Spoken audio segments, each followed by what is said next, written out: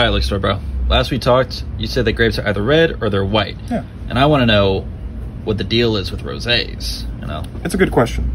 So, like we said in part one, grapes have two parts, the inside and the outside. And the color is largely determined by how long the juice on the inside and the skin on the outside spend together. If the juice spends a long time with the skin, you're likely to get a very richly colored wine. If you take the juice away from the skin pretty quickly, you get something like this.